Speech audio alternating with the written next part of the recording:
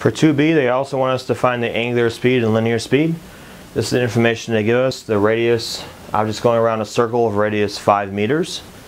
It says going around 1/3 radian every 20 seconds. They want us to express the angular speed, so we're going to find omega, but they want it in terms of radians per minute. And we have seconds here, so we have to change the unit of time.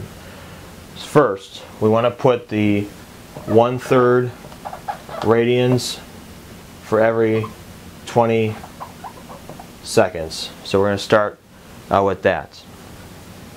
Next, we want to do a conversion. We want to change the seconds into minutes. The seconds we're going to put on top, and the minutes we're going to put down below. So 1 minute is the same thing as 60 seconds. So that will allow us to cancel out the seconds, and then we'll have radians per minute, which is what they're asking us for. Now we can multiply this across the top. If we multiply across the top, we're going to get 20. Across the bottom is going to be 20, and so that's going to give us 1.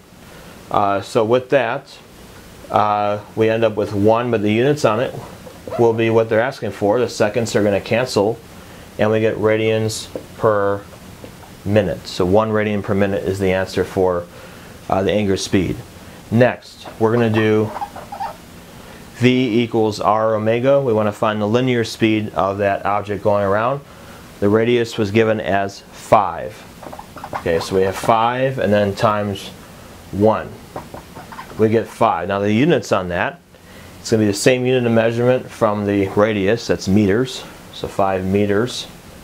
And then we'll use the same unit of time for this one, that's minutes, so meters per minute, and that's the same unit they wanted us to do on the test. So in here, the final answer would be 5 meters per minute. That would be your linear speed, and 1 radians per minute would be your angular speed.